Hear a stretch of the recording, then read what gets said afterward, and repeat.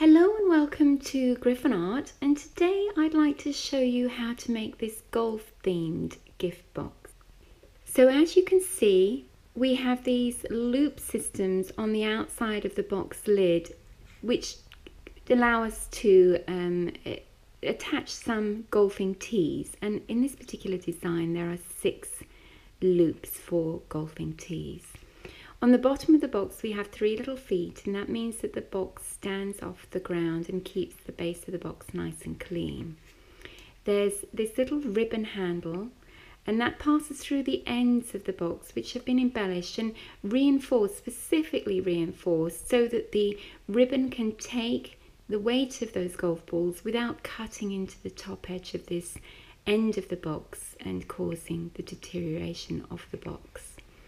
Now, there's a quick and easy magnetic closure. You can hear how that snaps shut very easily. And don't worry if you haven't got magnets in your stock. You can buy these for very little money, and I will be talking to you a little bit more in that respect so that you're not left in the lurch there. And then inside we've got our 3 golf balls, and it just takes 3 golf balls very nicely. It's a very good fit. You can see there's not much extra room once you've got those 3 golf balls in place. So that's basically our gift box. So I think that's really all I can tell you about the box, and that means we're ready to get creative. Now, the first thing that we're going to do is score the card for our box base, and we're going to be doing that on the wrong side of the card. Now, for those of you who aren't used to my tutorials, information such as card sizes, scoring positions, some basic notes are all provided for you in clip form at the end of this video, along with a diagram or 2. So you shouldn't need to go and grab the nearest pad to take copious notes. So getting back to the project, I've got my card for my base in landscape position, and I'm going to score at 3/8 of an inch, at 3/4 of an inch, at 1.5 inches, 2.25 inches, and at 3 inches. And that's just for one end of my box. So I'm just going to turn the card completely, anti-clockwise twice in effect. So just to deal with the other end, I'm doing exactly the same thing on this end. So in the interest of time, I'll do that off camera and come back to you when that's complete. Right, so I've now created that same set of score lines on the other end of the card. So we've got a mirror image in effect going on. If we were to fold our card in half, those lines would line up and face each other. So what we're going to do at this point is just turn our card into a portrait mode. And it doesn't matter which way you turn it, because it is the score lines on these have created a symmetrical pattern, so you're fine. So at this point, we're now going to just score at 3/4 of an inch intervals all the way down the card, so top to bottom. So 3/4 of an inch, 1.5 inches, 2.25 inches, 3 inches, 3.75 inches, and 4.5 inches. Now at this point we're just going to score some guidelines, and their necessity will become clear as we progress. So we're just going to turn our card back into landscape mode. We're still scoring on the wrong side of the card. But when we're scoring, we're only going to score down to the bottom of this second row. So let's just do it, and then I can show you what I mean. So we're going to be scoring at 1 1/8 of an inch, and at 2 5/8 of an inch. And then we're doing a similar thing the other end as well. So we're going to 8 1/8 of an inch and 9 5/8 of an inch. I'll just show you. We're just sort of, in effect, scoring down the middle of these 3/4 of an inch squares and just covering 2 of them. So that's what we're doing. And having done that, we're going to turn our card and repeat the same process to the other side. So just to create that symmetry. So I'll do that off camera and then come back to you at that point. Right, so that's all our straight line score lines put into position, and we've just got some diagonal lines left to add to the pattern. And so I've got rid of the scoring board for the time being. Now, this is where those last set of guidelines that I spoke of earlier come into play. So where we've got this central mark at the end of that guideline, this cell here needs to have a triangular shape placed in it. And to do that, we're going to use that point and draw to the bottom corners of the cell or square below. So I'm going to do a couple this end to show you what I mean, and then I'll do the rest off camera to save time. So I am using a sharp bone folder for this task because I find it creates a better line. It gives me better precision. Now, if you don't have a pointed bone folder, a knitting needle or something like that will do a very similar job. So just like to get those score lines firmly in place.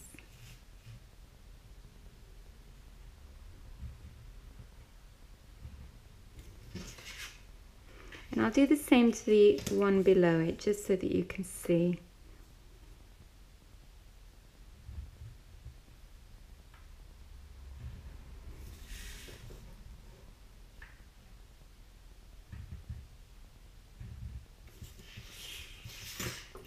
Right, so I'm hoping you can see this on camera. So wherever we have one of these guidelines just going through the first 2 rows, top or bottom of our pattern, we need to create this set of diagonal lines. So that's on this row here or column, on this one, and then exactly the same the other end. Now, just in case that's not clear, this is the pattern diagram that will be made available to you as a still at the end of this video, and you can perhaps see more clearly here. So this is the part of the pattern that we're working on. So and the box has symmetry, so we're just creating these lines at this end, top and bottom, and we're repeating the process this end. So I hope that's clear for you. And again, you know, this perhaps demonstrates that you don't need to worry about trying to remember all this. You will have this pattern at the end of the video as a guide. So I'm going to get to this stage where all these diagonal lines are in place, and I'll come back to you at that point. So that's all those little diagonal lines now in place on both ends of my card. And in the interest of time, our next task is to fold and crease all of the straight line score lines that we've created, excluding these little guidelines that don't go all the way across our card. So I have already started to do that. I've done all of these long ones, and I have done one end. But for the benefit of those of you who aren't used to gift box making and haven't seen this done before, I'll just do this end on camera. Now, when you're folding and scoring, if you're new to this, you just need to make sure that you're lining up the score lines on one side of your card, on the decorative side that you can see, with the score line on the wrong side of your card. So as long as you're can see a square grid as you fold and crease, then you should end up with a square finished box.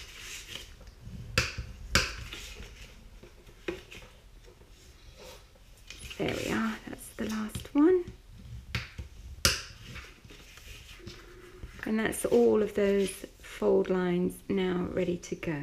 Now the next thing that we need to do is to start to create our box pattern, and that means that we need to remove some excess card. So the first thing that I do is concern myself purely with the areas above these little triangular points. The two pieces of card that have that central guideline are not needed, so we can cut those away, including all evidence of that score line or fold line. So we just take that out.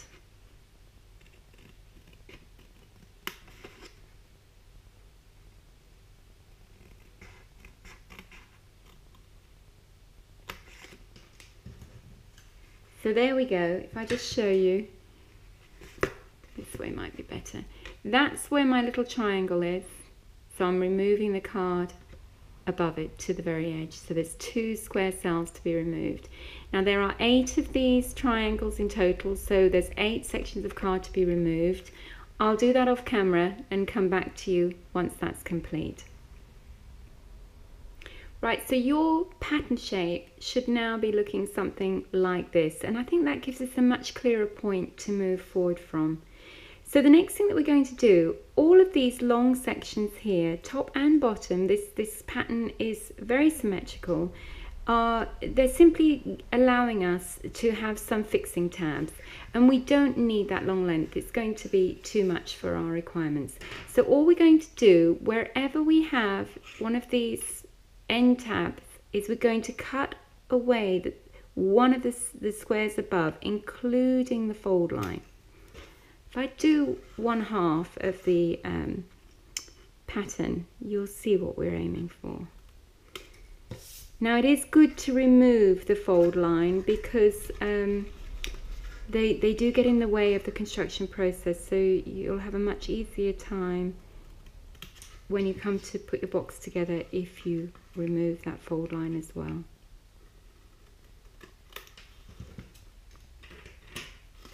Okay, so you can now see more clearly what I have removed. So I'll repeat that to the other end and come back to you then.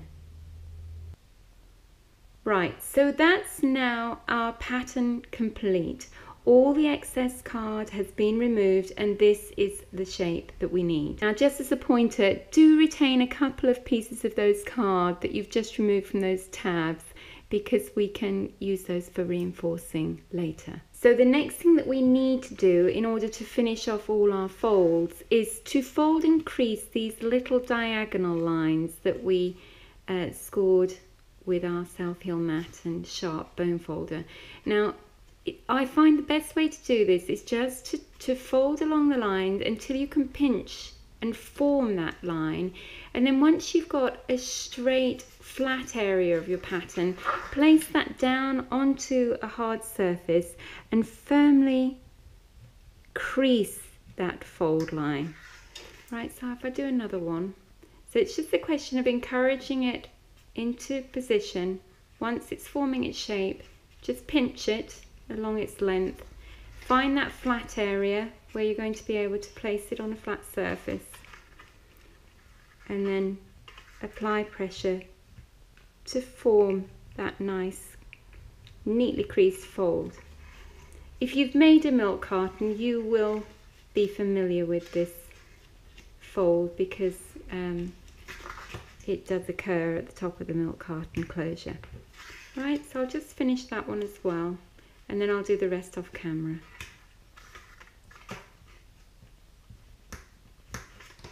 Okay, so that's one end set ready to go. I'll do the other 3 sets and come back to you at that stage.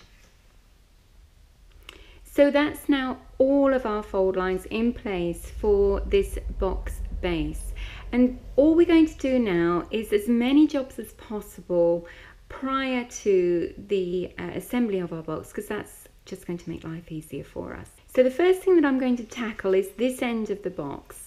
And just as a pointer, although those score lines were scored centrally within that grid, sometimes when you fold them over and crease them, they move a little bit. So if you've got a scenario, and I've double checked my own here, where you can see this edge of your card, once folded, protruding above this edge, as you can see here, then just trim that back before you start, because it's going to make life a lot easier for you. So let's just do that. It doesn't always happen, but if it does, it's worth just trimming it back a bit. So I'll just take the edge off that card there. It only actually happened at one end, so there we go. So I'll just double check it. Yes, that's fine. So that's just worth doing before you start with this next bit. What we're now going to be doing is creating some little tabs that we can fold down. So wherever you've got, I'll just angle this end one first into that corner. And then wherever you've got a fold line, you're just really trying to cut it away, leaving as much card as possible, but definitely removing the fold line. It's that sort of compromise. I always like to leave as much card on my box patterns as possible, because the card strengthens the box. So the more you remove, the weaker it becomes. So take away as little as you can in this scenario, but do remove the fold line, because it's just going to get in the way of your construction. And then finally, we'll just angle this end as well, so it's not going to interfere with the fold line on the other piece of card. So you're going to end up with a series of these little tabs, and all I'm going to do with each of them, I'll just work my way along one at a time, is apply some glue.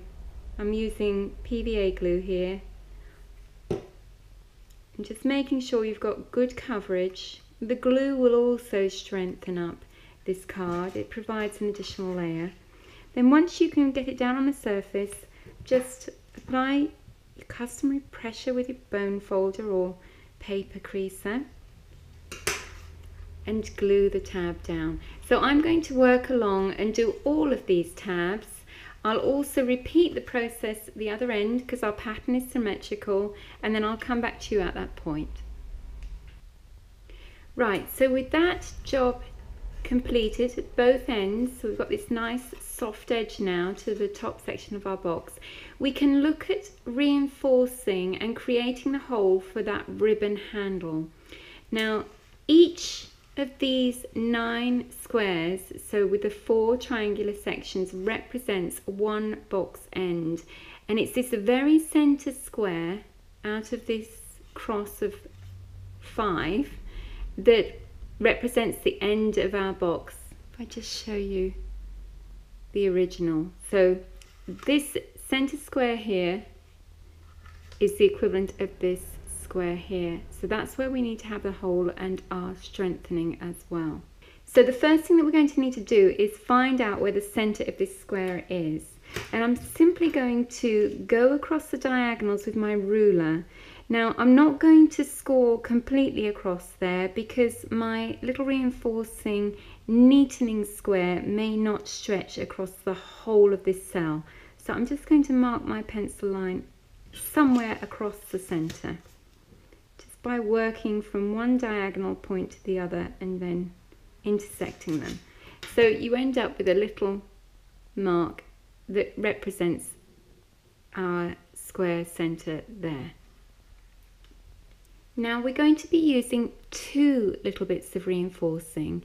The first one, which is going on the inside of the box, is one of those little bits of offcuts from the tab section that we cut away here, and I've just trimmed it back just to make sure that it will fit nicely in that cell without covering any of those fold or score lines, because otherwise it will interfere with the construction of the box. So that's the first thing I've done. I've also followed the same principle of drawing across the diagonals to find the center of this particular piece of card as well. So we've got that. The second piece of reinforcing is the embellishment that will go on the decorative side of our square, and we don't need to mark the center here. We're going to gauge that because the embellishment itself has a natural center to it, so we can work with that anyway. Now I'm working with a 1/16 of an inch hole punch here, and I'm going to create the holes in the reinforcing first because that's straightforward. So having ascertained where that center point is, I can just line that up in my punch and have a look all the way around. I know you probably won't be able to see, but you just check all the way around to make sure that where it's going to punch is in the center of your cross, and just punch. So there we are, we've got one piece of reinforcing ready to go. So that's one. The next, we're just going to do the same thing with our flower shape, but we're just going to gauge that by looking at how much of this center section is appearing all the way around our punch as well. So this is slightly more tricky, I find, because it's not exactly circular. So sometimes you've just got to go for it.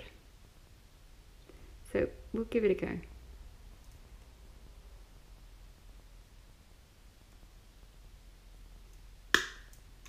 There we are. Yeah, that's not bad, is it? So that's my little external embellishment sorted as well. Now with regard to that embellishment, it is a die cut embellishment, and in this case it's PoppyStamps Garden Bouquet, but any die cuts that I use throughout this video tutorial will be listed in the description area for this video, so you'll be able to find the details there. So we're now ready to tackle this last hole, and this is a little problematic because my hole punch is not going to reach that point, so I can't use it for this particular task. Now I do have a leatherworker's punch somewhere. Yeah, here this is a little leatherworker's punch and an anvil that will enable me to get sort of into the middle of my card area. If you don't have something such as this, don't panic. If I hadn't got this particular punch set up, all I would do is I'd use a needle or something. My picky pokey tool's a bit bent, but something with a sharp point that you can create a hole in that center point so that you can then get your scissors in and make a slightly bigger hole. Now, you want to keep this hole as small as possible, but whatever hole punch you've used for these embellishment pieces, it needs to be at least that size, if not a little bit bigger, because it doesn't matter if it's untidy. Once these go over the top, they'll strengthen the edges of that hole that you've created here and neaten it up. So, you know, you don't actually need a punch. You can work away with it with a little pair of scissors and a, you know, maybe a tapestry needle to start off with. But, you know, I'll leave that decision process with you. Just in case you're interested to see how this little tool works, I'm going to use the bottom of the anvil. You can see the top is sort of, it's meant for those stud things, I think. I can't remember exactly what you call them, but anyway, I'm using the bottom of it because I don't need that little dent. And I'm just going to position this little hole. It's got a tiny little hole there. Position that over the centre of my cross without hitting the camera. Give it a whack with my hammer. So here goes. Ooh, there we are. And you can see that's made quite a nice little hole exactly where I need it. So it's a useful little tool to have. So all that leaves me to do now is to apply those embellishments. Now you do have to be careful with these little ones. You can see that they're actually designed to be outline embellishments. So these little petals can sometimes want to come out. So you need to be a little bit careful with them. So I think I'm going to stick this one on first just to keep that intact. So I'm just going to use some PVA glue. I'll use my normal method. Oops, putting plenty on and having some absorbent paper towel available as well. Just very gently spread that glue about.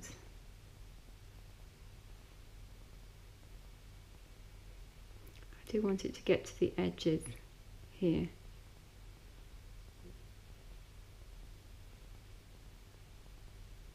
And this of course will hold the whole thing together once it's in place anyway. So just take off that excess glue that's on the back there, because you can see there's plenty of it and I don't want it oozing everywhere.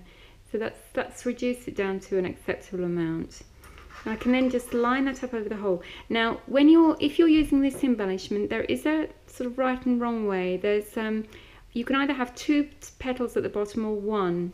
This is the top of your box where those tabs are. So if it's a question of lining everything up, just bear that in mind, because I didn't notice it the first time, and you learn from your mistakes, so you may as well learn from mine, and your box will be perfect.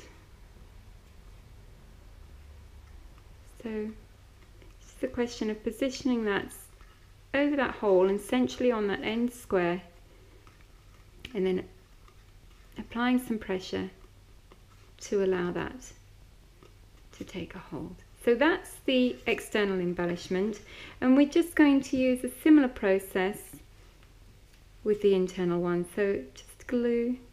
This one's not so critical if glue oozes, because it will be on the inside of the box, and the PVA dries clear anyway, so it dries a bit shiny, but you'd have to really peer inside the box to notice any oozing. So it's the same thing, just making sure that it's positioned in such a way that none of those edges go over the fold line.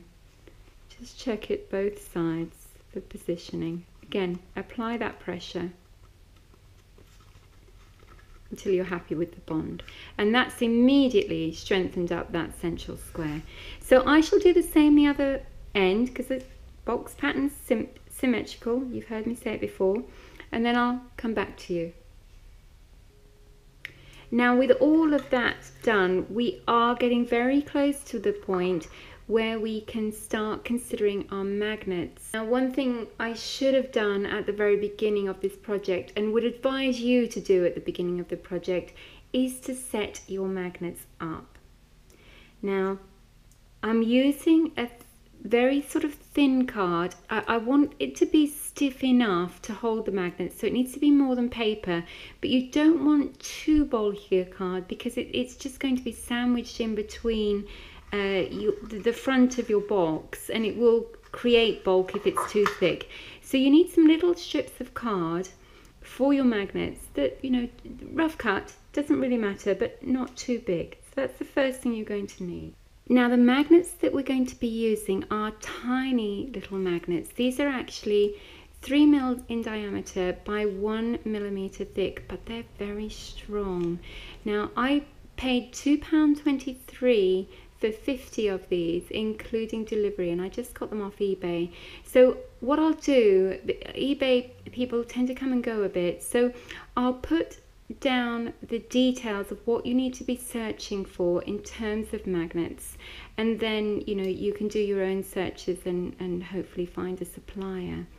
Now what I will say is that I bought 2 types. The first set of magnets was something called, they were a grade called N35, and if you've got those magnets in stock, don't worry, just use them, they're fine. But if you are looking to purchase magnets, you want to be looking for a higher number. These are actually N52s, so the higher the number you go, the stronger the magnet. So that's just something for you to bear in mind. But I'm not going to try and pronounce them, but the spelling and everything there will be in the description area for you. So for each set, I need 3 sets of magnets, and they are poled, so, and they're very friendly, they love to come together. So I'm just going to nip 2 magnets off the end. I don't know whether you can see that. Just 2, a set of 2, and they're going to stay together nicely. And now I do need a strong glue for this, so I have changed my glue unusually. So the glue that I'm going to be using in this case is a Liquitex matte gel, and I looked on the internet and people were using it for all sorts of metal things, and I did a test and have been really happy with how strongly this can hold the magnets. So all I'm going to do in the first instance, get a scrap piece of card, and and I'm going to put a little bit of glue on one of these bits of card here. It's quite a lot there actually, but you know, you do want a reasonable amount. I hope you can see it. And then all I'm going to do initially is place those combined pieces of magnet or magnets onto that glue. Just like that. So just sit it on top of that glue. I'm going to then take another piece of card and another little bit of glue, sort of spread that over this end of the card. Doesn't matter that there's excess. And then similarly just drop that on top so that each one of the magnets has got glue on one side, and I know that it's the right side in terms of the poles, because you know, if you haven't got the poles right, they're not going to come together, they're going to sit side by side. So I don't know whether you can see that they're just sat in that glue. The downside of this particular glue is that it does take a while to go off, but then I guess you've got to compromise when you want strength. So I need 3 sets like this, so I will do that, and I will just set them all aside. And when you set them aside, make sure that those bits of card have got at least 10 or 12 inches between them, because those magnets are so strong, if you're putting them a couple of inches away, they're all going to come together. So and until they've got that bond, you do need to keep them separated. So right, I'm just going to set up those other magnets in preparation, and then I can start to focus on what it is we need to be doing next. Right, so whilst the glue is going off on our magnets, we can at least look at creating the holes that will house them. Now there are a couple of reasons why I like to create holes for these magnets. If we just look at this prototype box, when you get, even though these magnets are only 1 millimeter thick, 2 of them together, obviously 2 millimeters thick, and that's quite a thickness to separate these 2 pieces of card that you really want to bring flush together. So by creating a hole that will recess them, you know, that stops that protruding aspect of the magnets and creates a much neater finish. Now the other thing is, by recessing them in a hole, you can also get glue around the outside edge of the magnet, and that secures it better as well, in my view. So those are a couple of reasons why I like to recess them into holes in the cardboard. Now a guide to where we're going to position those magnet holes is provided in that diagram that I showed you earlier, but there are a couple of things that I want to make you aware of. So far our box has had symmetry all the way along, so it doesn't really matter whether we use this side of the box pattern or this side. We just need to choose one for the front. And our magnets are actually going to be, this flap will fold inside our box to reinforce that front edge of the box. So our magnets need to be positioned along this bottom edge, you know, a little distance from this next fold line. So I have created a template because it's going to be easier to line the magnets on the base and the lid if you work with the template. So I would advise that you create a template that's basically a 3/4 inch width, which is equivalent to one of the widths of these panels. Now, as far as the length of the panels goes, the only thing that you need to bear in mind is that the lid is slightly less wide. So if we take a look at this prototype again, you can see that that's the end of a panel, but the lid is set in by about 1/8 of an inch on either end. So when you're creating that template, just remember that. If we have a look inside, we can see on the lid there that I've really just positioned one in each corner, set in a bit, and one in the center. Now, if you're at all concerned, you can err on the side of caution and bring them in a bit. It will be fine. The only guidance really that I can give you, when you set this up on here, this width that I've created is more or less the width of the lid. And it just means that as long as you're about 3/8 of an inch in from this edge to the outside edge of your corner holes, you should be absolutely fine. Right, so all I'm going to do here, I'll bring it up to the camera so you can see. I know that this is the same width as my panel, so I'm going to position that so that I have an equal amount of space either end framing it. And at that point, I've got the positions for these 3 magnet holes. So I can then just set that down on a firm surface, keeping it in that fold line, and just draw inside those template holes to create my positions. So I've now got my 3 holes. I hope you can see those. So at this point I can come in with my punch. Now I have used a larger hole punch. This is a 1/8 of an inch hole punch. We use the 1/16 of an inch for these little end bits. But I'm going to follow the same principle and just line everything up over that pencil line. Make sure that that's where the punch is going to create my hole, and off we go. So there we have. And I can also get at this one, this end, to do the same thing. Now the problem with this one, I can't reach it. So I am going to go through both layers. Now, bearing in mind that this may not be totally symmetrical, this is the side that I've got my little template label on. So I'm simply going to position that in the same place. So you can't see the label now because it's against the card. Then if I line up my holes that I've already punched, I can then identify where that central hole needs to be and lightly draw a pencil mark around there. I'll then fold that top panel inside my box, line up my punch in the same way as I have before,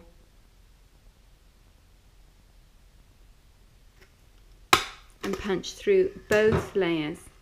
Now that does mean that I'm going to have a little hole on the inside of the box, but you know what, it's quite neat and I really don't have a problem with that.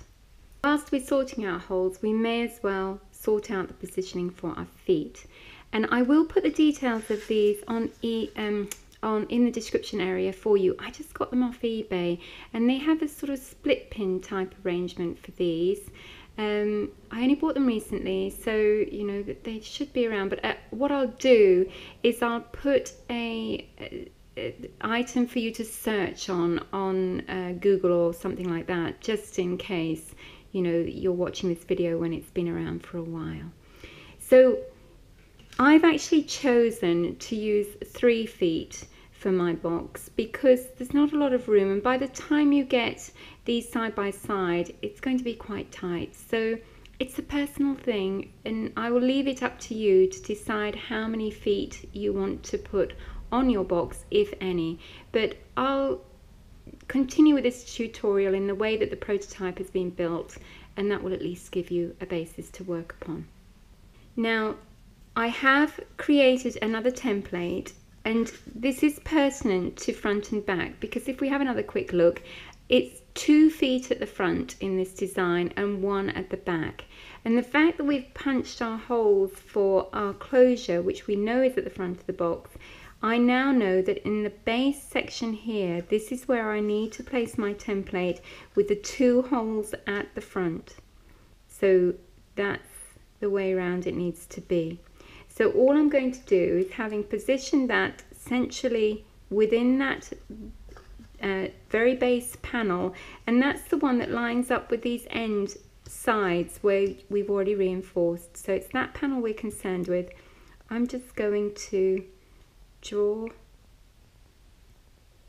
around those little holes so that I can transpose where my holes need to be positioned for my feet.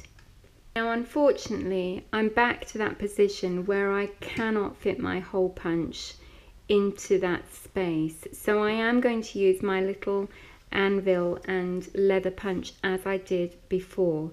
But if you haven't got that sort of punch available, and you know you've got to use a sharp point and then your scissors, again, you don't need to worry too much. As long as the hole that you make will be hidden by the circumference of this foot, you'll be fine, because you will be reinforcing the inside of your box. So there'll be card covering that as well, and obviously on the reinforcing section will cover the whole of that area. Now I'm not going to punch those holes on camera because you've already seen how that works, so I'll sort that off camera and come back to you once that's done. Right, so with all of those holes now in place, I can start to pay attention to this front section where my magnets are going to be. Now, we will treat the back and front exactly the same, but I just want to show you, once this little corner end has been folded in place, it's actually going to be in the way of this little corner of card here.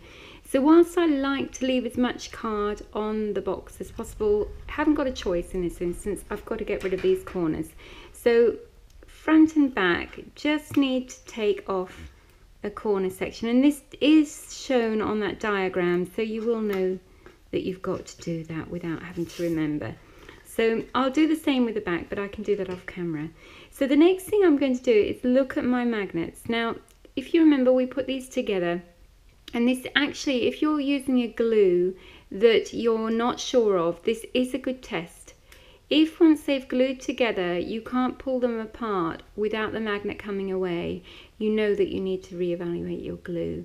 And so that is a good solid test. Now, my magnets are drying off. I can now apply them to my box, and I'll just do one on camera so that you can see what's going on. So bearing in mind, when we put these together, we did them in pairs so that we knew the direction of the pole. So as you deal with these and you split them apart, keep the other half separate. You know, you want to just use a half of each of your pairs, because then you know that the poles are right when you come to put them in your lid. You might want to do a dry run just to make sure that your little strips of card are not interfering with any fold lines or going over the edge. Once you've sorted that out, you're ready to apply more glue. And I am going to be using more of my Liquitex gel mat because I'm hoping to get some of that glue around the edge of my magnet just to provide further adhesion. So if I put a little bit of glue on there, just go all the way around that magnet. Don't worry if you're getting it on the surface of the magnet. That can be wiped off once the magnet is in place. So I'm just covering that area of card out of the way. And then it's just a question of putting the magnet into the hole that you've created. Just making sure that everything's all right. You can flip the card over and then just wipe the surface to get off any surface glue. Apply a little bit of pressure so that that card will stick down. So that's all I'm going to do. I'll do that with the remaining two magnets, and I'll trim off this back edge in the same way that we've done the front, and then I'll come back to you at that point. Right, so now that all those three magnets are in position, I can now look at reinforcing some of this base section. And it is in the cutting list at the end of the video, but you've got 3 reinforcing strips which will go into your base section, because these flaps will reinforce the sides. So we're just filling in the remaining sections. Now they are just 5/8 of an inch in this dimension here, and it just basically means that they fit inside the panel without interfering with any of the fold lines. All I'm going to do, I've put some double-sided tape down the center, which provides me with that instant adhesion. And then I'm just going to add some PVA glue so I can get to those edges, and that will give me a nice strong bond as well. So that's what I'm doing here. I'll just do this one on camera to save time. Here we go, remove the backing tape.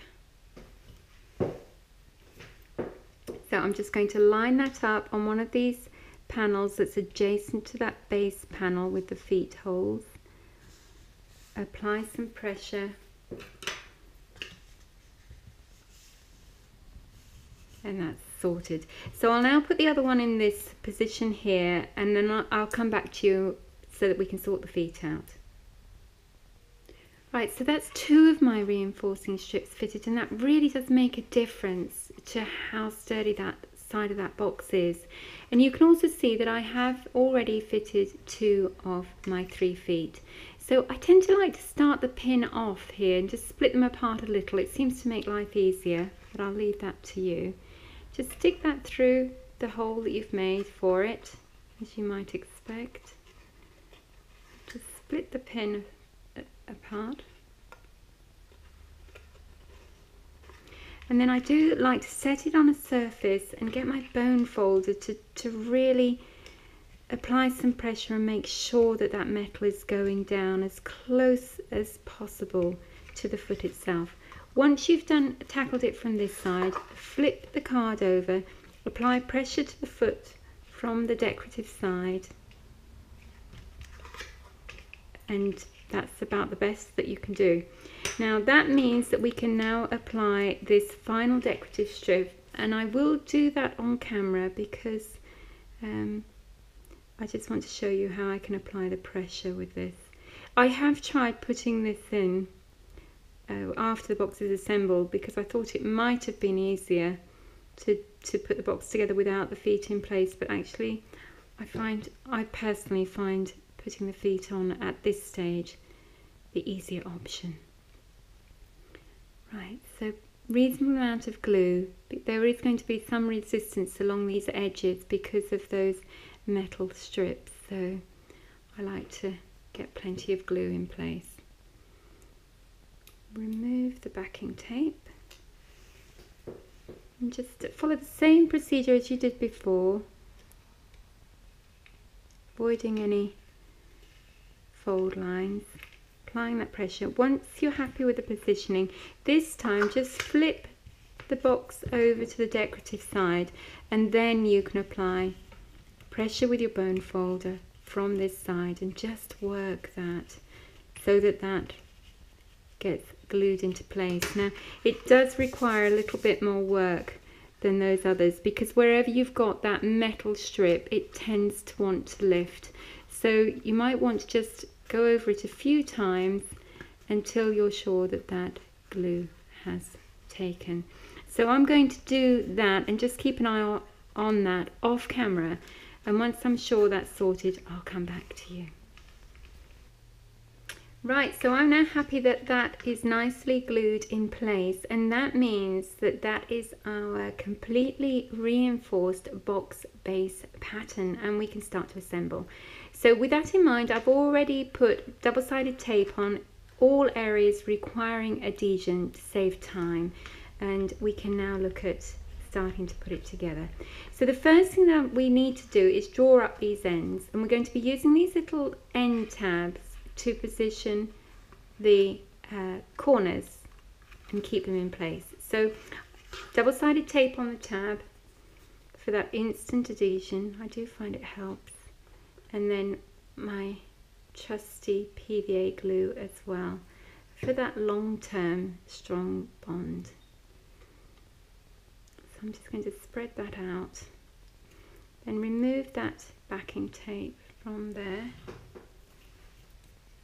And just, this is where those, as long as you firmly crease those diagonals, you shouldn't have any trouble here. So it's just a question of lining everything up, making sure that that corner is nicely in line, and these edges as well, where these fold lines are.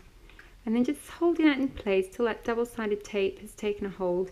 And then particularly in areas where you haven't got interference from the magnet, just use your bone folder in the normal way to apply some additional pressure until you're sure that that has got a bond. So that's the first, and you can see how that's starting to form that corner. I'll do the rest off camera, and then I'll come back to you once all those tabs have been joined together. So now that we've drawn all of those corners up, we can put these back and front sections down. I've already put double-sided tape, removed the backing tape from there and set some glue up, PVA glue on there. So it's just a question of folding that down then. I've done the front because of the magnets being there.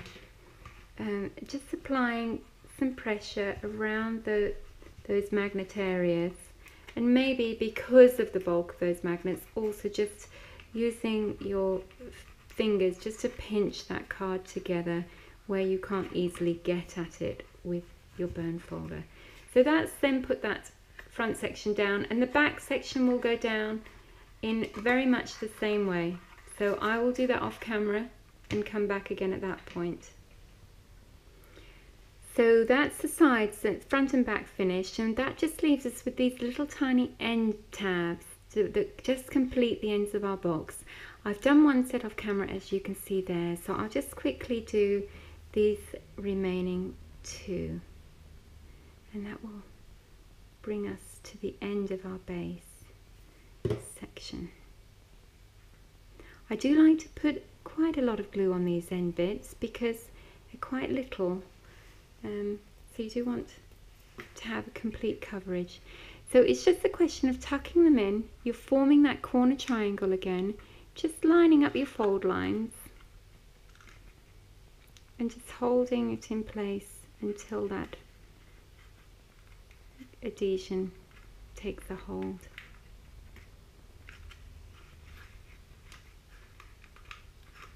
And then we'll just repeat that on this side as well.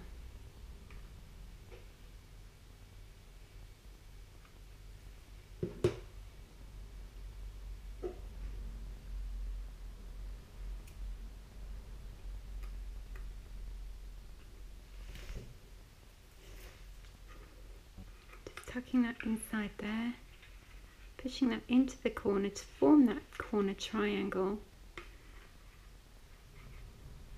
and letting the glue do its job.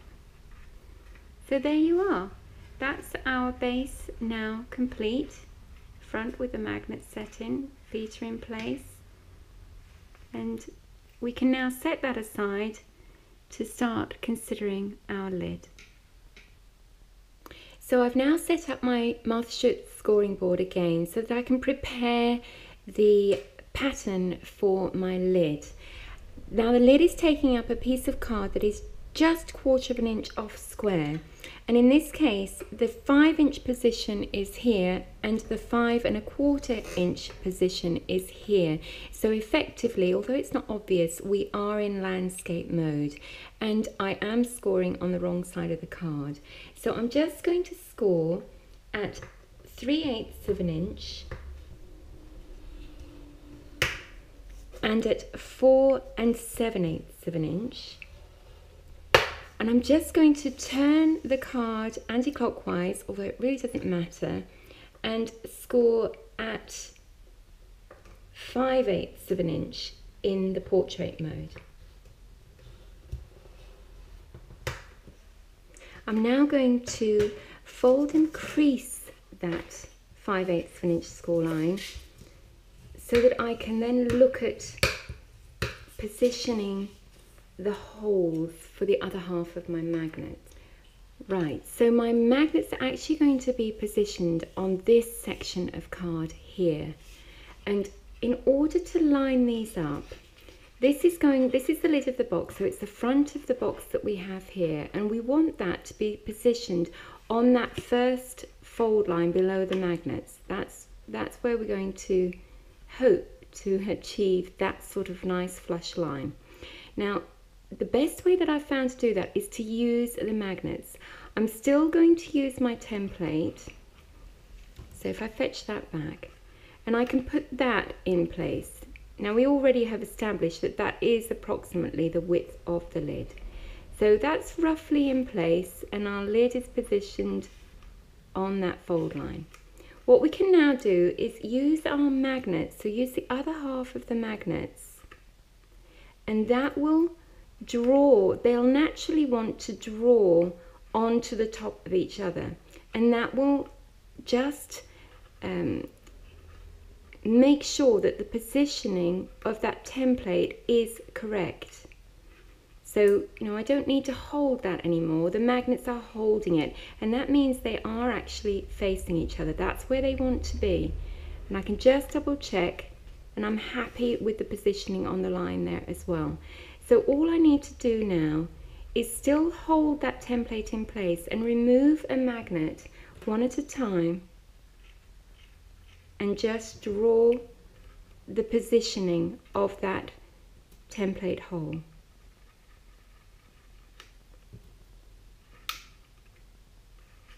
And last one. And that now means we are ready to punch those holes in place. That's our magnet position, so we can punch our holes in place. Now I am going to be using the 1/8 of an inch hole cutter again for that purpose, but you know what that's all about now, so I'll do that off camera just to save a little bit of time. Right, so those holes were punched, and to save time I've also glued those magnets in place in the very same way as we did with the other half of the magnet. So just using my Liquitex gel mat and covering the magnet area, wiping off any surface glue off the magnets. Now the only thing that you need to bear in mind here, just remember that you created pairs of magnets. So before you glue them in place, do make sure that the magnet is coming up against its opposite number. Otherwise, you might find that they're fighting each other when you come to put your lid against your box. So the next thing that I'm just going to do is to trim across these corners, because we have got a mitre finish here. So I just need to bear in mind where that magnet hole is and avoid it, and just trim across the corner. The same this side.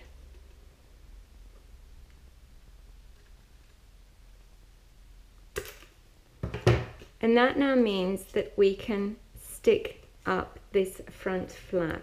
So all I'm going to do there is use my normal combination of double-sided tape and PVA glue, which you've seen me do plenty of times before, and that will need to just dry off a bit.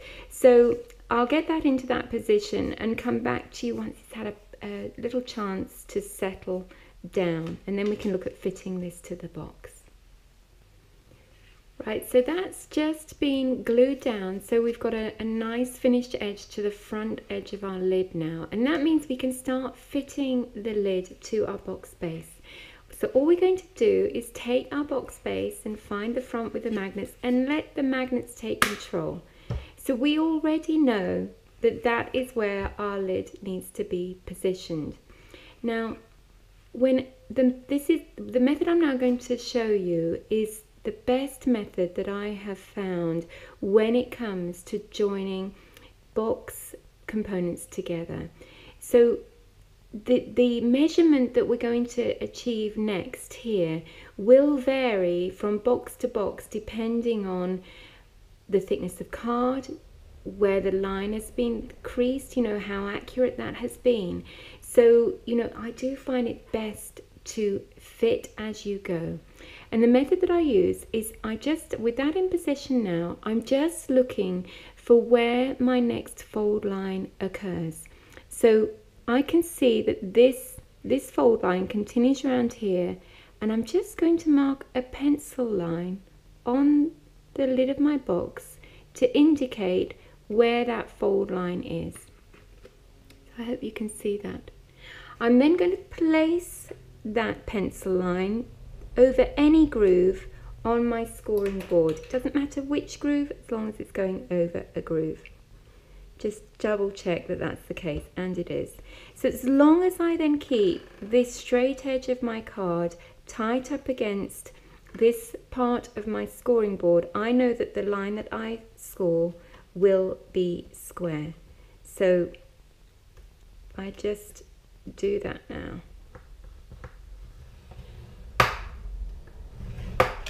I can now just fold and crease, just move that slightly, fold and crease along that line that I've created, and that forms my first fit. So just get that back on the box, and that's forming my first fit. So I will just continue in that way, marking my pencil lines. So we'll get the next one there, placing that on my scoreboard, scoring the line. So I'll continue to do that, and I'll come back to you at the point that we're doing the final line. Right, so I've now fitted all of that lid to my base. So you can see we've got the front of the box here and the back here, and you can see that this card is oversized now. We don't want this excess. So I've still put my pencil mark in at the top here to indicate where that final fold line is, and just as a double measure to make sure I'm on track, I've also created a similar pencil mark on the other end as well. At that point, I've just used my ruler to join those lines to indicate where that excess card is, and I'm now just going to take my scissors and cut away that excess. So I'm just cutting along that pencil line that I created.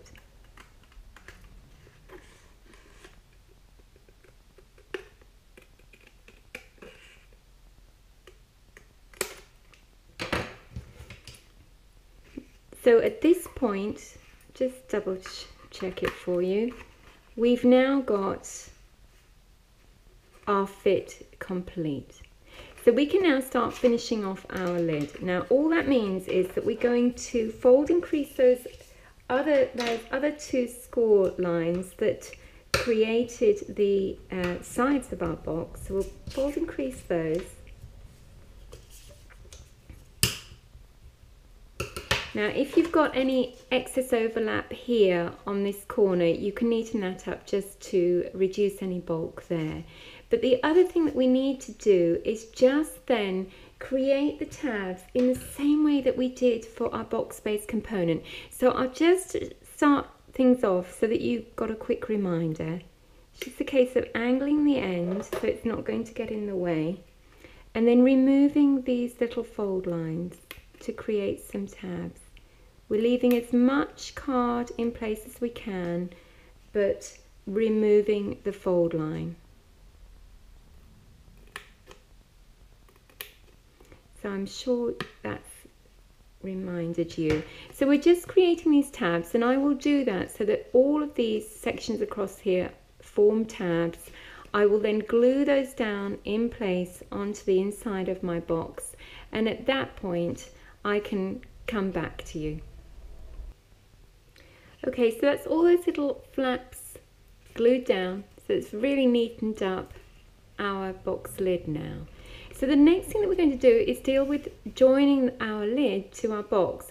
But before we do that, bearing in mind that this is the back panel and this fold line is the hinge section in effect, it is good just to bend that the wrong way before we start, and just crease it just to train it that it does need to bend in both directions. So it's just helping it on its way in that respect. So that's just a little bit of a tip. Now I've already applied some double-sided tape along there to allow me to join that to my box. I'm going to take my base and just allow that magnet to take control again. Apply some PVA glue, quite a lot actually, because this, particularly along where this top edge is, because it's going to be against that point where it's constantly opening and closing. So, you know, you do want it to be stuck in place fairly well. So we get that sorted. We'll remove that backing tape. And then all we're going to do is to make sure that we're happy that all those fold lines are forming in the right place. Make sure those magnets at the front are connecting properly, and just bring that down to that fold line at the back where it needs to settle. Just check the ends that the fit's good enough for you. And once you're happy, apply some pressure along that area where that double-sided tape is, just so that that has that instant bond action. And then once that's taken, you can open your box and just apply the pressure from the inside, just to make sure that bond is occurring all the way along that back edge. And just in case there's any oozing, it is just worth leaving that to go off for a few moments before tackling the rest of the embellishments. So I'll come back to you once it's had a bit of time to go off. Right, so now that that's had time to go off and we've been able to put our lid back down, we can look at our first layer of embellishments for that lid. And there are a few things here that make life a little bit easier that I want to point out to you. The first thing is, you can see that the front and back of our boxes are now looking very similar, and it's easy to get in a muddle when you're applying embellishments at this stage. So having ascertained that that's the front, I'm just going to flip that over, and centrally on this back panel, I'm just going to mark a little B for back, so that I know that that's my back at a glance. So that's the first thing that can help.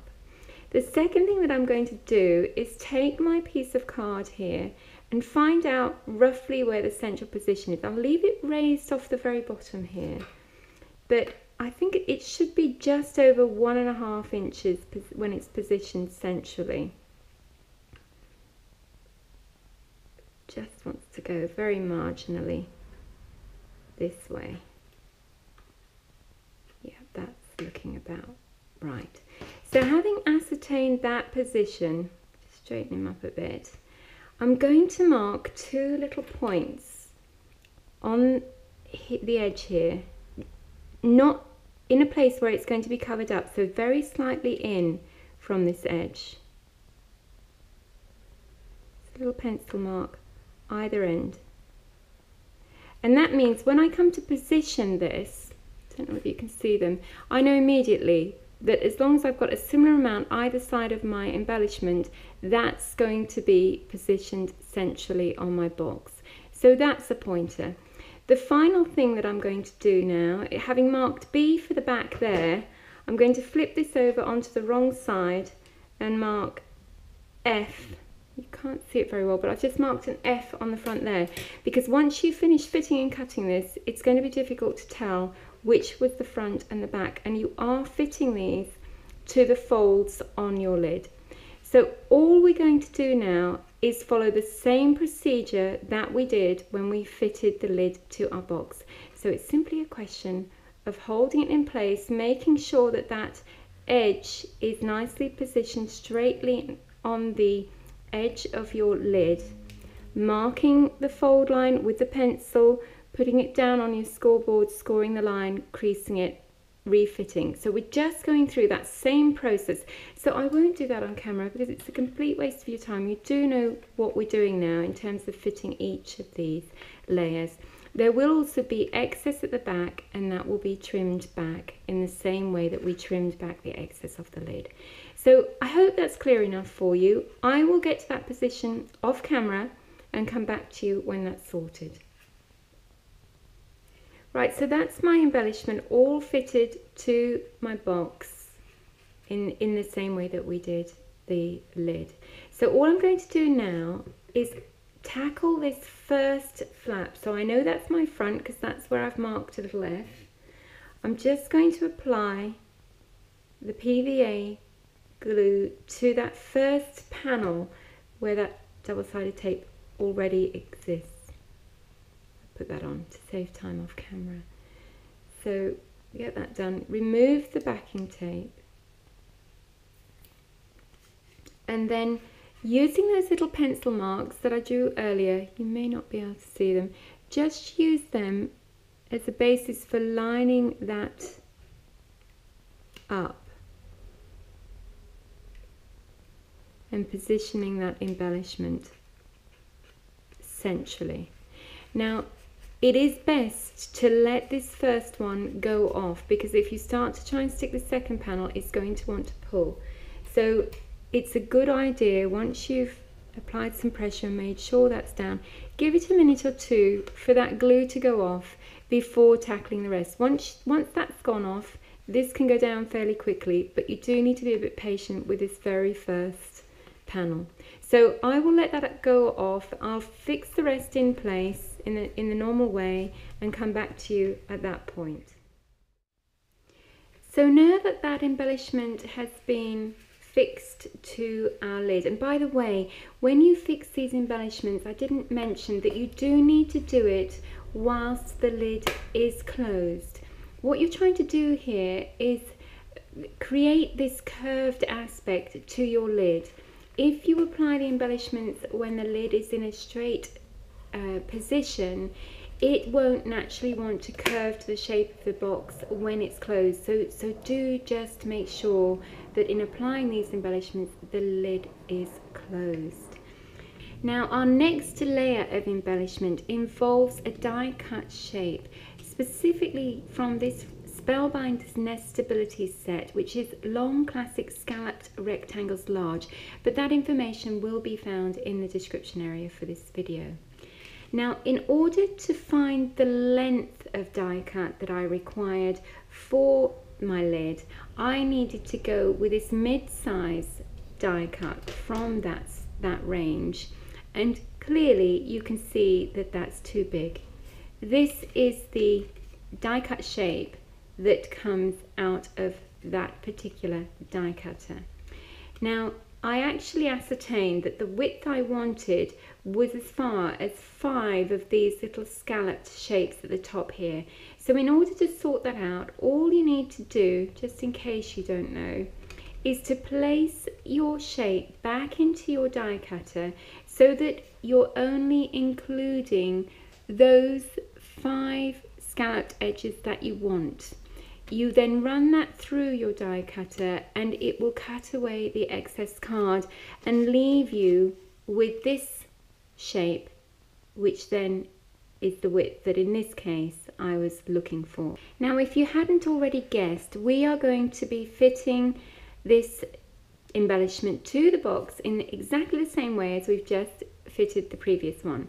There's just a couple of differences. First of all, we're going to place it slightly above the edge of the lid so that you get this sort of little framework going on, so you can see this contrast color just showing through. So that's you need to place it in that position to make your first mark.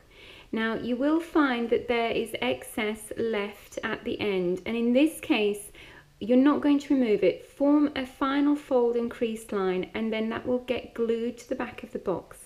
So let me just show you on this prototype here. So it just gets glued to the back of the box and creates this nice finish in the process. So you know exactly what I'm going to be doing. There's no point in me doing all of that whilst I'm on camera. So I'll get that attached in the interest of time and come back to you once it's sorted. Right, so with that layer of embellishment added, I'm sure you can begin to see that this box is taking shape, and at this point it is already a very strong box. Now the next thing I'm going to be applying to the box are these thin sort of strips of card, and they just go on the lid at either end. Now to create those, I have used a die cutter. It's a paper Smooches Wise dies, and it's dots and dashes, but again I'll put that in the description area for you in case you're interested in that. One of the things I was going to show you, this is the die that I've actually used. It's a sort of thin die, and when it passes through the die cutter, I don't know whether you can see, but it indents the card so you can see the outline of the die itself. So once I've cut that, pass that through the die cutter, so all it does is it takes out these sort of dashes. I then use that impression to cut the strip out of the card. So that's how I end up with this embellishment strip. Now in order to fit that to my lid, I'm just going to use a little bit of PVA glue on one end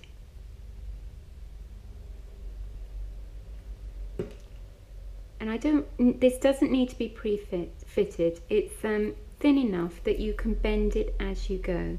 Now this is positioned on the lid slightly away, an equal amount, so you've got sort of a frame just over probably 1/8 of an inch. And all I'm going to do is lay that initially on that box until I know that that glue has taken. And once that has taken, so I will leave it for a minute or two. I can then very quickly apply the glue to the rest of this strip and work around, and I can use my bone folder just to work over those fold lines, and you know, that will then fit nicely. The only one thing to bear in mind is that you're going to create this mirror finish on the back, so when you get to the back you don't want to cut it at this point here. You're going to just cut it a little short so that you get the same effect in the design front and back. So I think that's fairly straightforward, so I may as well do that off camera and come back to you once we're ready for the next set. Right, so now that we've got those end embellishments in place, we can start to look at this middle section that is designed to take our tees. And I've got a piece of card here that's 9.5 inches in length by 3¼ inches wide, and it is over length because we're not quite sure how much of this is going to be taken up with those little T loops. Now, the first thing I'm going to do is attach a piece of ribbon down the center, and I've already put some double-sided tape on the back of a piece of 6mm gross grain ribbon, and I'm just going to remove that backing tape a little at a time and gauge where the center of this strip of card is and just position it in that sort of rough center position. Now, I use double-sided tape with ribbon because PVA would certainly get absorbed into the fabric, it would make it dark in color, and it would also over time make it very brittle. So the double-sided tape adhesion doesn't do that. It doesn't get absorbed into the fabric at all. So I do like that form of adhesion. What glue you use, I will leave up to you. If in doubt at all, just apply some to a length of ribbon and see how your ribbon behaves with it. You know, we all have our favourite glue, so I will leave that choice up to you. Now, the one thing I would say is that I wouldn't omit this ribbon. The reason for putting the ribbon on here is because when the T's are placed inside these loops, we want them to be quite tight. On this prototype, actually, some of them are a bit too loose. They need to be tighter than that, and I have improved this. Now, in so doing, this card can get stretched, and this ribbon just gives it that little bit of bracing, will stop the card from splitting. So I would advise that you don't omit the ribbon if you're doing this section, this T section of this box. By all means use a wider ribbon, but you know, I would avoid omitting it altogether. So the first thing that I now want to do is ascertain, make sure I've got the front of my box, ascertain where I want my first T to be positioned. And that's not going to be on the front panel, it's going to be on this second panel here. And the center of it is probably going to be at about that point. So I'm just gauging it, it's, you know, about there. And I'm not going to fuss around, I'm just going to use my nail as a guide, my thumbnail, and fold that backwards. And then I'll put that crease in there, and that's where my first T is going to sit on that piece of card. Now from this point forward, I'm now going to curl this card much in the same way as you would, you know, ribbon, you know, that you use with gift wrapping, that sort of thing. Oh, I want to go.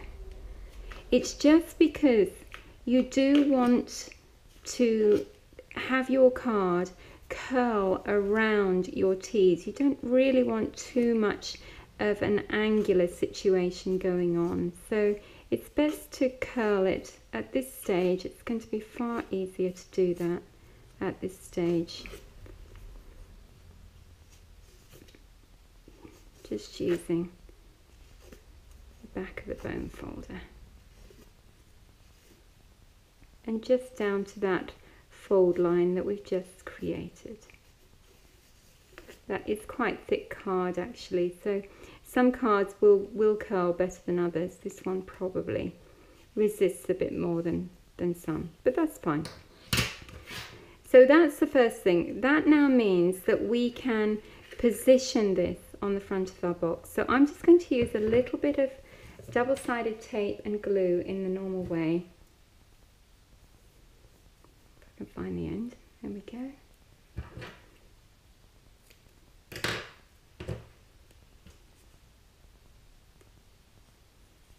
I'm just going to glue up to that fold line there.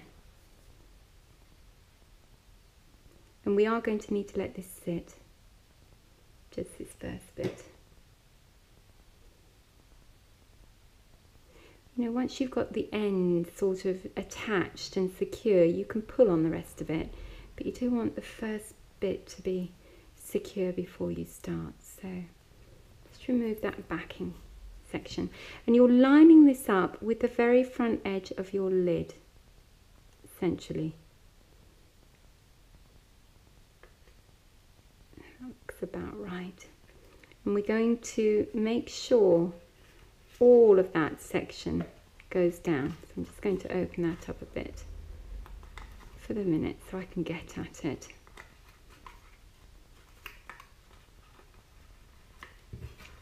Maybe put a ruler edge in along there just to make sure that that fold is getting glued in place.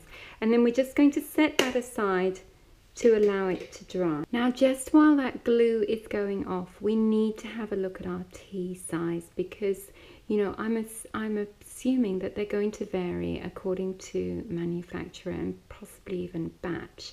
These are little painted wooden ones.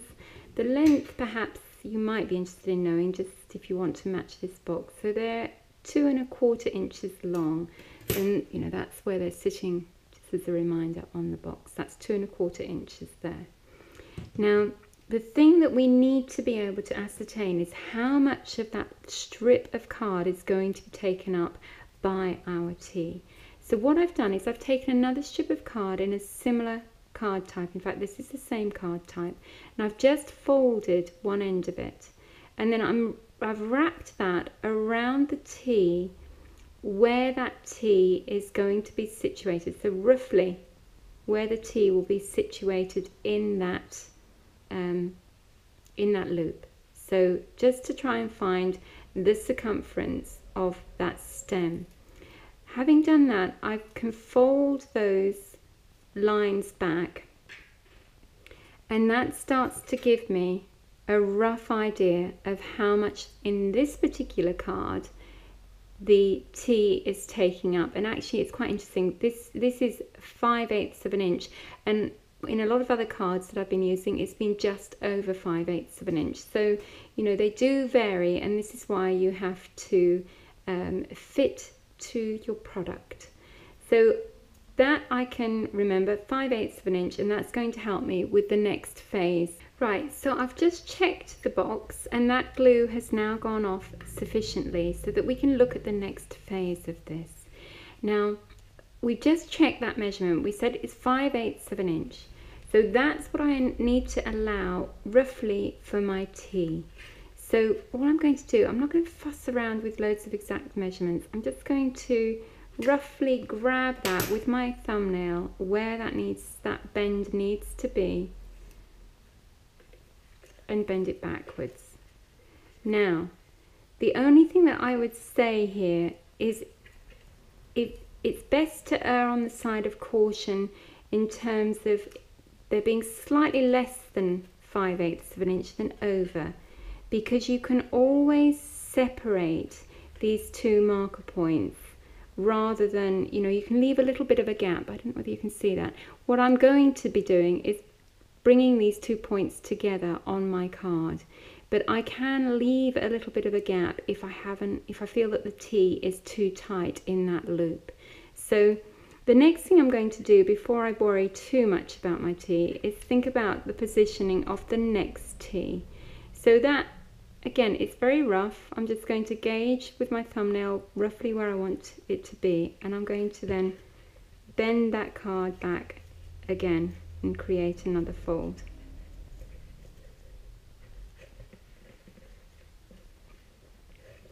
So if I can take one of my T's and double check how that's shaping up. Oops. So we can pop that. This card is not curling as well as some cards, to be fair, but so that might need spacing a little bit further. No, that's okay. So what I'll do is I'll then apply some glue to this area of the card between those two folds, because that's going to create that loop. So if I just do that.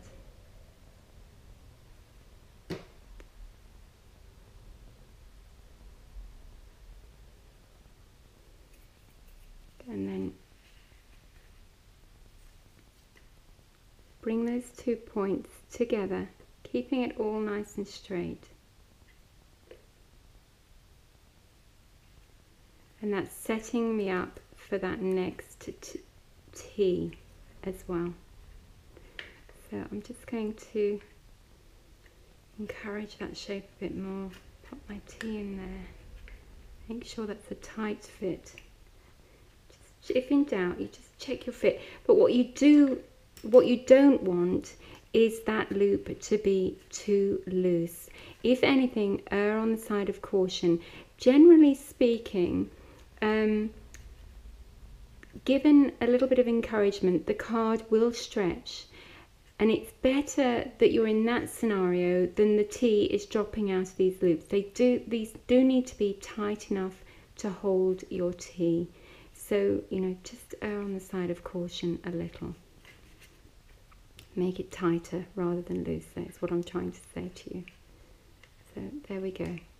That's absolutely fine.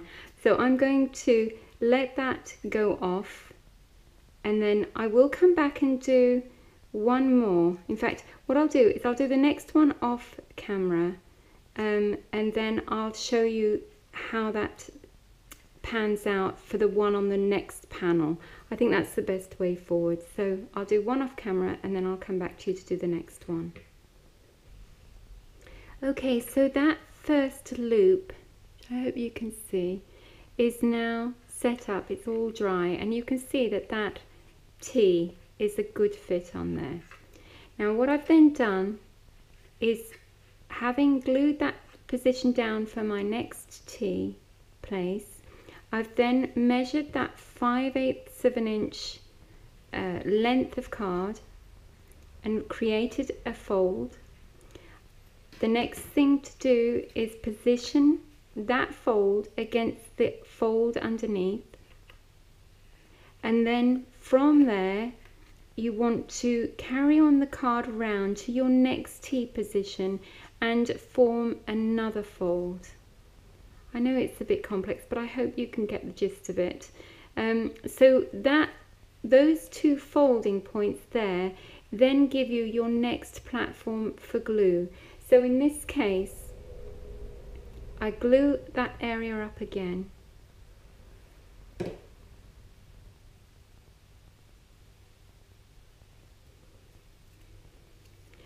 And then pushed that glued section against that other fold. I hope you can, I'm not sure if you can see that, but it's just creating like a little loop. So the two pieces of card are joined together at the bottom. They meet at the bottom of the loop. And then I just hold that in place until I'm happy that it's gone off, and then I'll set it to one side until I'm sure it's dried before tackling the next loop. So I'll just continue to work my way around the top of the box in that way, so that I end up with 2 loops on each of these 3 top panels, and then I'll come back to you. Right, I've now reached my last loop, And so I thought I'd come back to you just to show you how to finish off. I'm also a little bit concerned that you can't really see on the camera what you're aiming for. So I have attempted to draw you a little diagram just to clarify things a little further. So what you're actually trying to do is to create these loops. So you're gluing down a section of card to a point where you want your T, the stem of your T, to rest. Then you're curling the card completely around that T and making a fold that will meet up with the previous fold before you're gluing to the next position of your next T, and then round the T and the fold to join the other side. That's what you're trying to do, and that will create a nice strong construction for your T's. Now, what you really want to try and avoid doing is gluing and looping around your T and not joining it underneath, because I think you can see here that that means you've got a lot less area for gluing in between your T's, and that means when you put your T inside the loop, it's far more likely to pull this up. The process here, the T going in, will have a tendency to push down at the same time, so it's not just a lifting action. So that's what you're trying to aim for. So I'm sorry if it's a bit complex and I haven't explained it as well as I should have done, but I'm hoping that that will clarify things for you. Right, so if we just take a look at this last loop here, so that was my last point of gluing.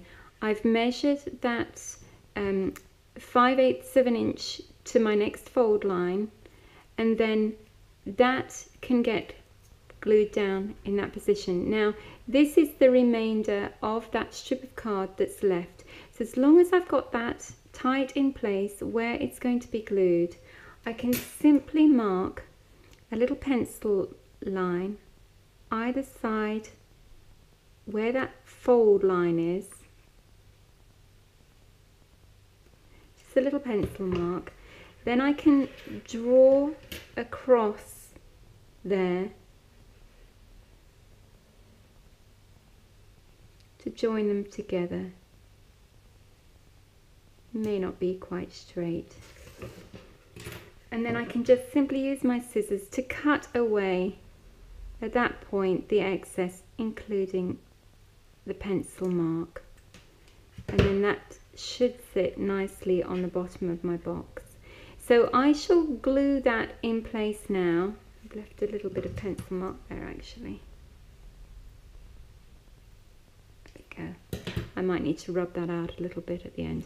So I'll just glue that final section down, and you can see that I've also put some double-sided tape in position there because it helps with that instant grab, as I have said probably far too many times. There we go.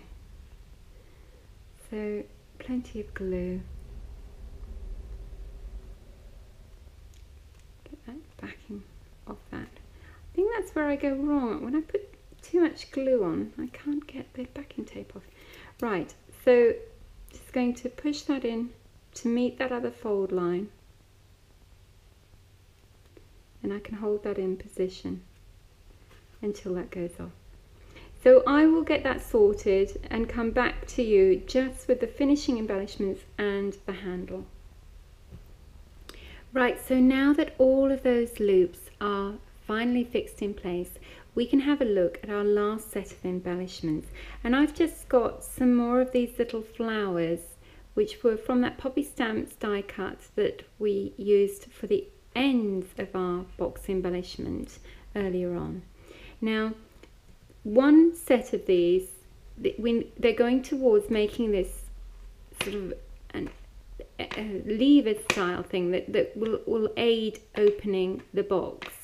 Now, if they were just used as a single layer, it would not be strong enough. So to sort that out, all I've done with that design is to glue two of these flowers together. So let's just quickly do that.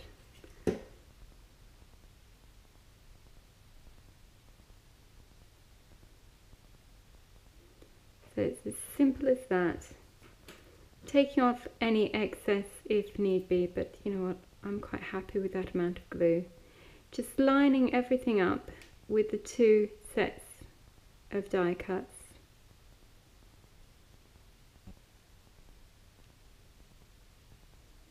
And just applying pressure until you're sure that all these edges are glued together. And I've done that with 2 lots, so you need 2 layered sections together. So I'll do that with another load off camera. Now the other thing that we can do with the final one, and I'll just apply some glue ready.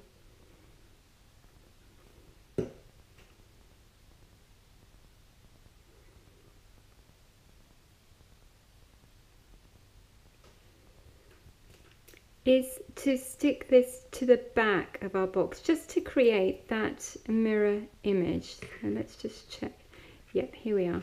Now this flower will span this 3/4 of an inch strip of card if you can position the petals accordingly.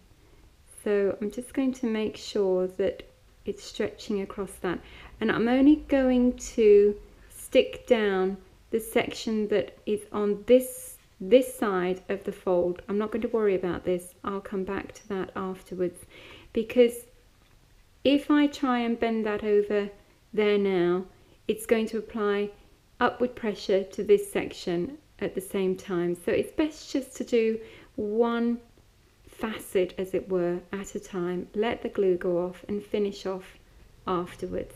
So you can see how that's being applied. Once that glue's gone off, I'll reapply glue to this section if necessary and curl that over that fold line so that we get a nice finish.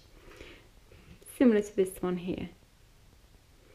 So with that done, we can then, once these have dried off a bit, we can then apply them to the front, and I'll come back to you at the point that I'm ready to do that.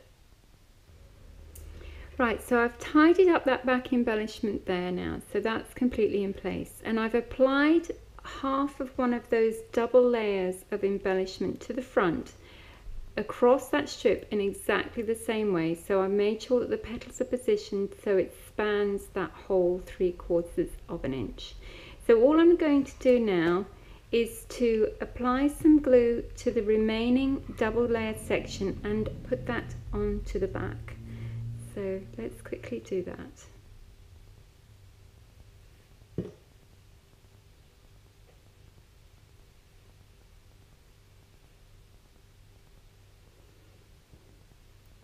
Just take away some of the excess on there. So it's just a question of lining up, and this is going over the whole of the back of this, so that actually, you know, at the moment, if you were to push against that, there's a likelihood that it will come off. But because this is going to go against this side of the lid, that will get rid of that problem. So I'm just going to line those petals up at the front. I'm not really worried about the back. It's the front that needs to look neat and tidy. So just bringing them together. Applying some pressure for that glue to take.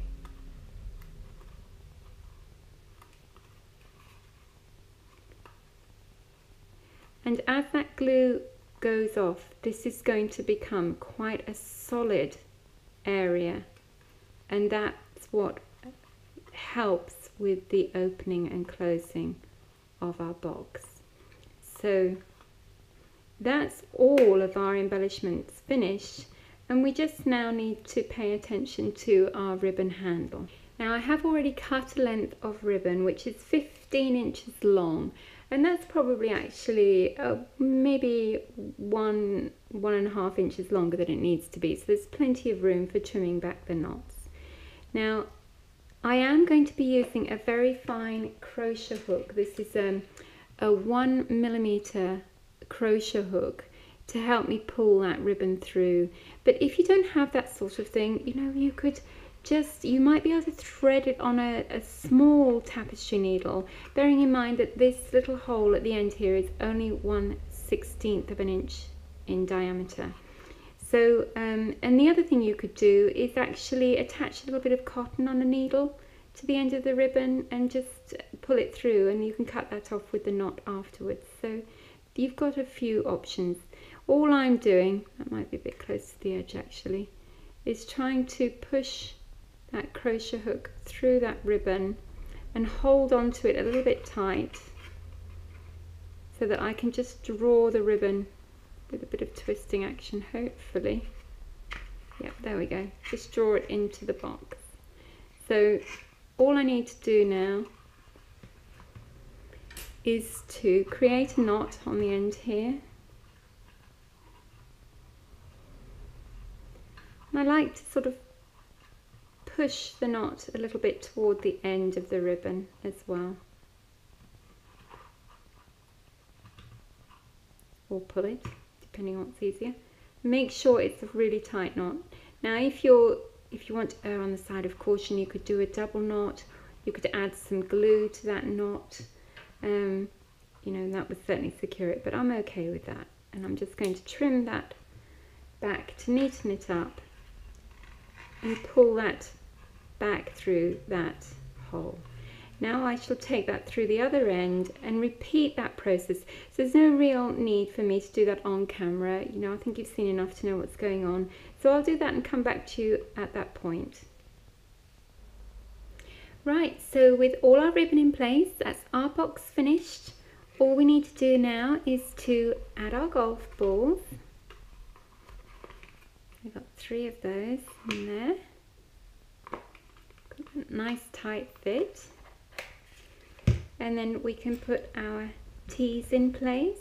So again, I hope you can see that that's a nice tight fit. Those T's are not going anywhere. I like to put them in opposite directions, but you know, feel free to put them in whichever direction you prefer.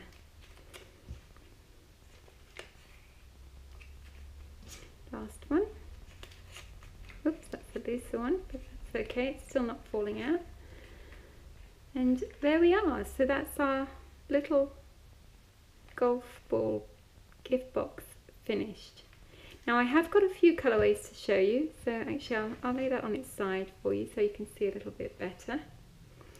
We've got this prototype that we've seen quite a lot of today, so we've seen that earlier. I've got this pink and maroon one as well, so oh, I'm a T missing there. So pop that one in.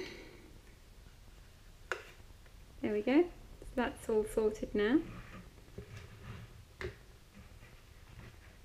And then finally we've got this one, which has got quite strong golf colours, I think, which is turquoise and a sort of greeny colour. So that's another gift box tutorial complete, and I do hope that that has been of some use to you. Now before I go, I do just want to remind you that you've got those clips coming up that have got information in respect of card sizes, scoring information, diagrams, etc. And that just leaves me to thank you very much for your time today.